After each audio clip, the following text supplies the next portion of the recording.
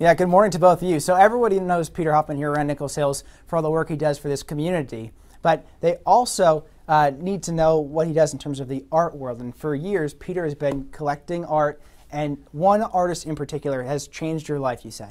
That is true, Steve. Thanks for having me on the show. And that is Boris Chetkov, a Russian artist who lived from 1926 until 2010. And it was this painting we're looking at now that actually changed my life and caused me to go down this path of serious art collecting. Now, this picture in particular said is a self-portrait of the artist? Yes, it is. This is entitled Self-Portrait in a Top Hat, painted in 1987.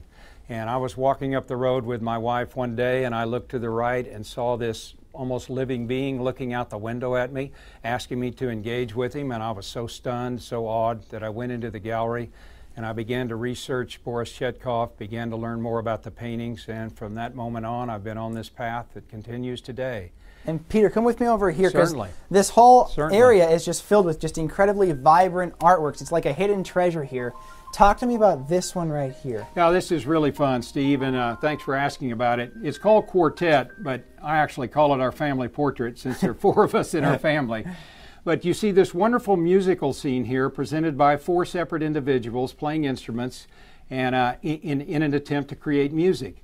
But interestingly about this is, even as unique as these individuals seem, there is a circular motion to this whole flow of this painting, which represents really, even though that we're individuals, we're actually part of a team, part of a unit, part of a group.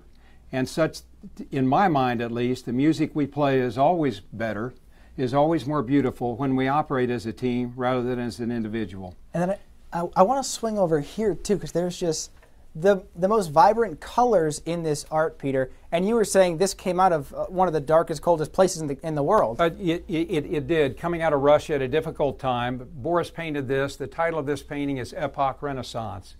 And I find it beautiful in that it represents a difficult and challenging time in life in the bottom part of the painting, which looks a little muddied and anxious and nervous and kind of generally in difficulty. But then if you look up and to the left, you see the lilies bursting forth into the light.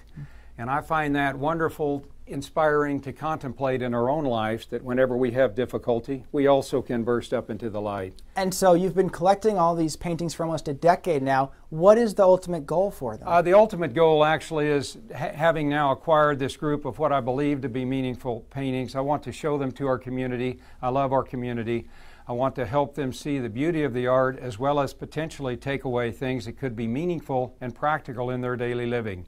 Because I have found there is a message in every painting, and one that I think will benefit each family who gets to see these. So we just saw some pieces right now. How can people see more of this art here in the Metro? The Hoffman Art Institute is in the process of beginning to set up a major show for our community, which will invite children, young and old alike, to participate in the wonder of these magical treasures. Okay. And I am excited to bring it to our community. So you're saying stay tuned. Stay tuned, because here we go. Buckle up, everybody. Buckle up, because we're on it. We're on it. Peter Hoffman, thanks so much for sir. sharing this Thank with you, us. Steve.